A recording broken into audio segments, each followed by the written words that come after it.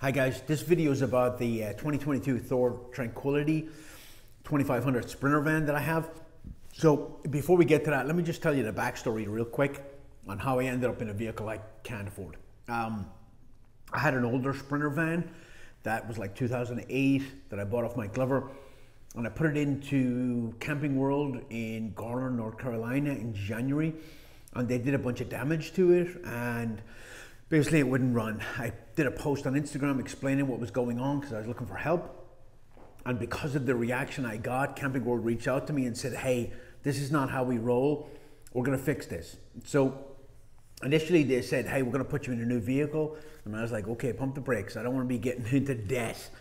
So long story short, I traded in my old vehicle and they put me in this 2022 Thor Tranquility, which is a beautiful vehicle. So if you're going to call out a company for being jacked up, especially on social media, then you owe it to them to highlight when they stepped up and did the right thing, and they really did. By the time I got into the new vehicle, my other vehicle had already been towed, they were fixing it, they were doing the right thing anyway, but they were determined to do more. I worked with the crew in Asheville, North Carolina, great guys, super friendly, and very, very professional, and they got me into this vehicle. So as part of that whole deal, I'm going to do 12 videos about the vehicle, one per month, and some posts on Instagram, and those posts and videos are sponsored by Camping World. So that's why this video is sponsored by Camping World. I appreciate what they did. They went above and beyond what they needed to do. It's a fantastic vehicle. It really does help my lifestyle. And I look forward to showing it to you and sharing the adventure with you. So let's take a look at the vehicle. Thank you.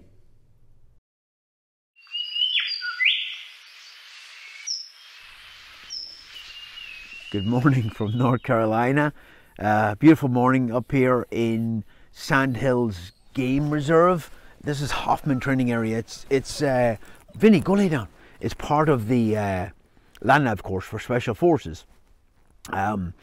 So I was here 20 years ago, almost exactly 20 years ago, going through selection for Special Operations. And I remember sitting around this area waiting for everybody to get back, and there was a student missing.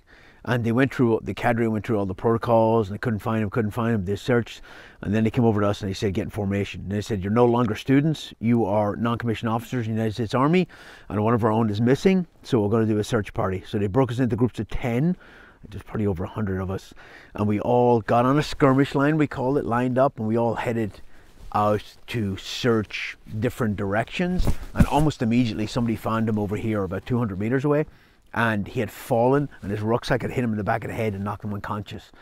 So they medevaced him and he was fine, but for some reason that just popped back into my head because of this spot. Okay, now we're out here today to talk about, I'm going to walk you through the Sprinter van that I got from Camping World, pretty much free. So we're going to walk through that whole thing. And you know, if you're going to look at an RV, you need to really do an analysis on what you want it for. Do you want luxury or do you want capability, like off-road capability and functionality? Because you can somewhat get both, but when you try to make a vehicle do everything, it does everything badly, like every other piece of equipment, right? So me, I wanted functionality. I wanted it to be able to go off-road. I wanted four-wheel drive.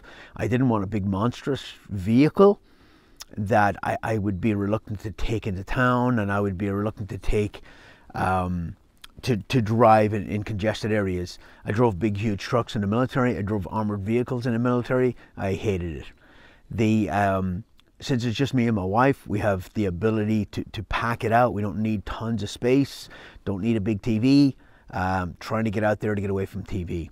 So basically I got the 2022 Thor Tranquility. It's on a Sprinter chassis, 2500, lifted, four-wheel drive, and it's fully tricked out. And it is the coolest vehicle I have ever owned, definitely ever seen.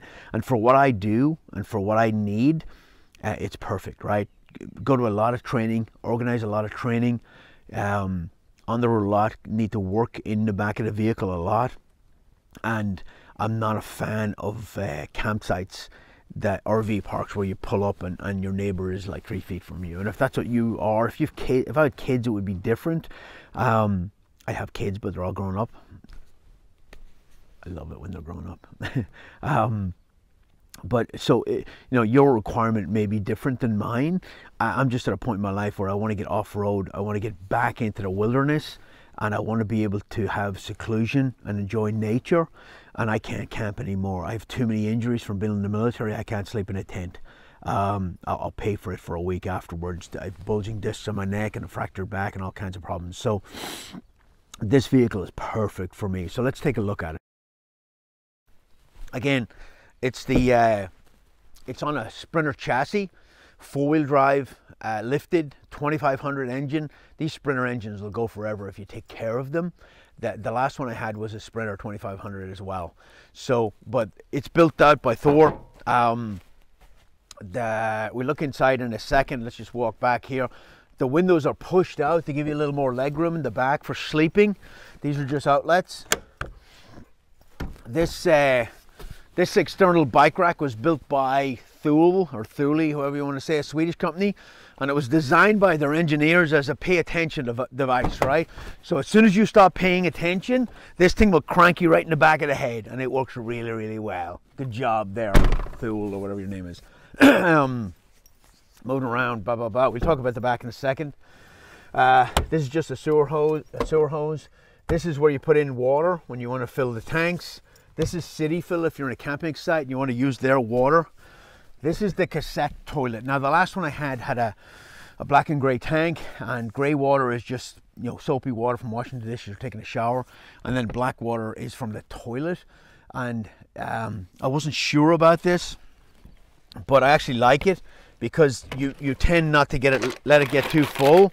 And all you do is pull that little, this is the tablet thing, all you do is pull this out and dump it, and it gives you more capability, right? You can dump that into a septic tank, you can pull it out and dump it into a porta potty, but gives you the ability to have less of that mess in your vehicle, and it gives you more places where you can dump it, so I kind of like it.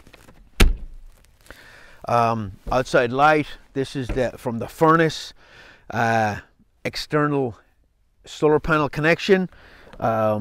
Cable TV if you're in a RV park, which I doubt that will ever get used. And this is for your shore power. When you're camped at a camping site and you want to plug in shore power and run all your amenities off that.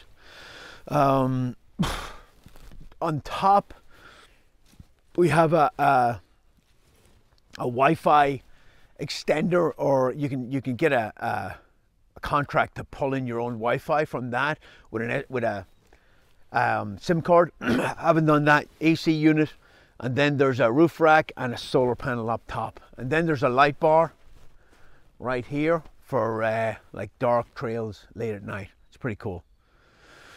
All right, let's look inside, and we're stepping in. All right, this is the bed. It's fairly high up for a little guy like me, but it's got plenty of room. All right, I can't wait to crank my head in this in the morning when I have night terrors, but it's got a couple of really nice lights here, and it's sufficient. Now if you're 6'5", I don't know, you would be struggling in here maybe, but me, I'm good to go, and my wife. Storage, pretty good. Air conditioning, it's gonna blow right on top of you. That's good or bad. Microwave oven, full fridge. Now this is tight, like I said, all right, but functionality is what I was interested in, and the ability to take this thing anywhere, and it's a trade-off which I'm willing to make. This is, you can access some of the storage in the back through here. Oh, this is cool. There's a little step for little short people like me, and it's also a storage container right there. All right, bathroom. Again, somewhat tight, but very functional. You got a shower, you got a faucet.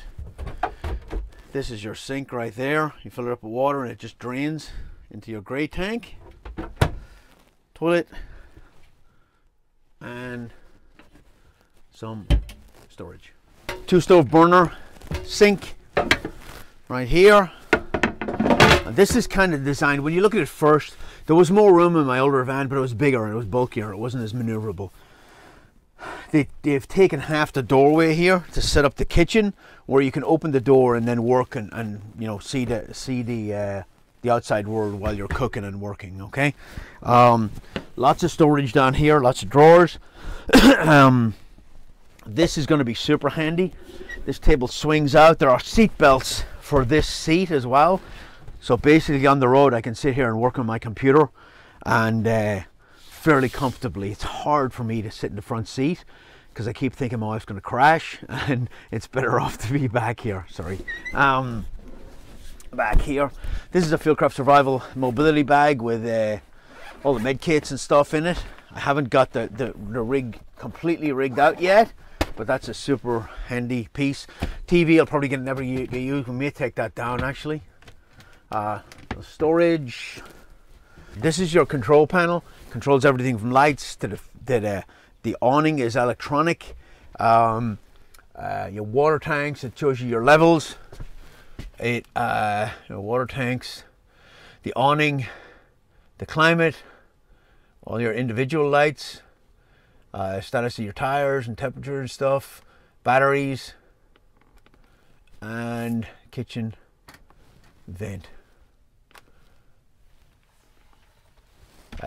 Wireless USB charged speaker for the outside, which you haven't used yet. I love this carpeting here. I was trying to, these are the Fieldcraft Survival visor panels. All your med equipment are in here and they sit here typically, and I was trying to get it rigged up and I was like, here, hang on a minute. Oh damn, that sits perfectly right there. Your medical equipment needs to be within arm's reach. If you have a rollover and you have an injury, you need to be able to reach up and grab your gear. On this side you'll see I have a tourniquet and a tourniquet holder. I have some medical equipment, stop the bleed equipment, another tourniquet, and I have a scissors. And on this side I got other med gear. This one's empty right now because I think I'm gonna put documentation in it. But the ability to be able to stick those right on there, perfect. And they're very, very secure, never gonna fall. And then these are all patches that I got from my current and previous life. Driving this thing is like driving a car. It's so easy to drive, so maneuverable, and it's got every bell and whistle you ever wanted, right? It's got lane assist if you go out of lane. It's got, when it's on cruise control, if you put it on cruise control for 65 miles an hour and the car in front of you slows down, it will sense that and it will automatically slow down to pace the car in front of you, which is kind of weird. But it is a really, really comfortable vehicle to drive, and I can't wait to do more trips. I'm not a fan of flying.